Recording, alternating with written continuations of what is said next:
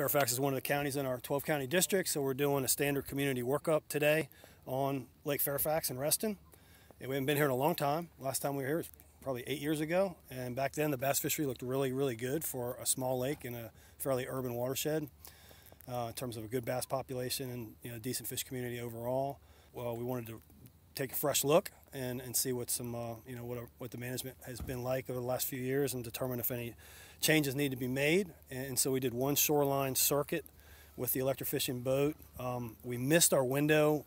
We really would have wanted to do this about a month ago when the fish were shallower because of cooler water and spawning activity.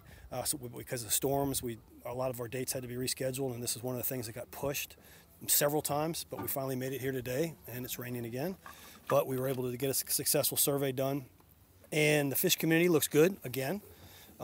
Maybe not quite as good as it did last time, but I think we have a little time of year and water temperature bias, and still looks good considering that, which is really good. We did about 1/3 of an hour of electrofishing, and we got 50 bass, which is a pretty high catch rate for bass. Our catch rates were inhibited slightly, or not slightly, more than slightly, by lots of aquatic vegetation. So we have some sort of submerged aquatic plant. I believe it's coontail. I'm going to take a look at that and make sure later, though. But in terms of treatment and ecological function, it's pretty much the same as if it was hydrilla or coontail or milfoil or whatever.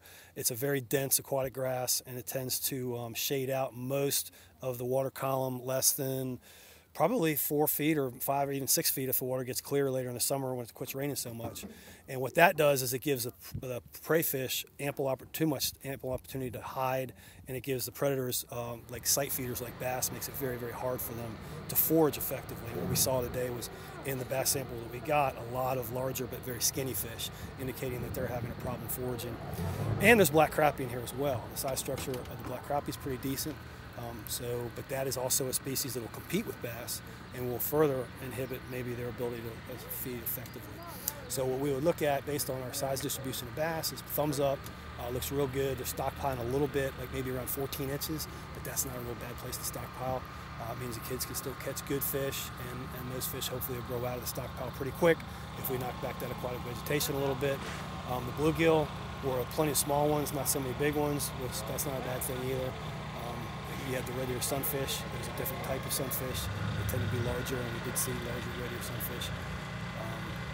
Brown bullhead is a native catfish. We saw a few of those, and they were huge, which is a sign of good high fertility water and the fact that they're being able to function better in dense aquatic vegetation with a lot of invertebrates around, being that they're kind of omnivorous. It gives them an upper hand. A couple big American eels, which is nice. That's a catadromous fish, a native fish that migrates from the saltwater to spend its lifetime in fresh water. And they were able to negotiate the Lake Fairfax Dam, probably in all this high water we've had, and actually slithered across the land better than any other fish that we know of, including the snakeheads, and found their way into Lake Fairfax, which is pretty cool. So a couple eels. People have illegally stocked snakeheads in almost every water that we manage, in a lot of waters that we manage.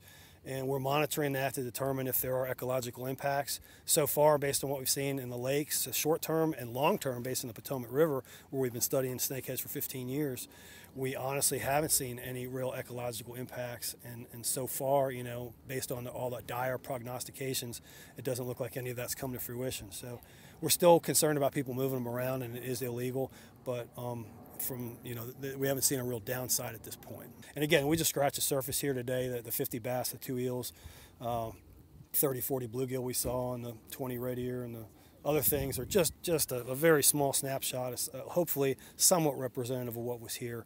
And again, with the noted time of year bias, I think we're pretty much hitting it on the mark. So in terms of future management, I'd say just encourage anglers to harvest crappie, any crappie they catch, up to the statewide 25 per day.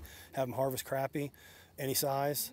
Bass, I'd say just keep doing what you're doing. The bluegill and red ear, keep doing what you're doing. And then we'll probably try to do something to manipulate and downsize the amount of biomass of aquatic vegetation. And that'll ease up functioning across the board. We still want to keep some of it, but we just don't want as much as there now. Because if as much aquatic vegetation now, I can't imagine what it's going to look like in 2 more months. It's going to be really, really thick. You can probably just about walk across the lake on it, and that makes it really hard to fish, and that makes it hard for a fish to forage on their own. So that's pretty much, I think, the only management option really needed.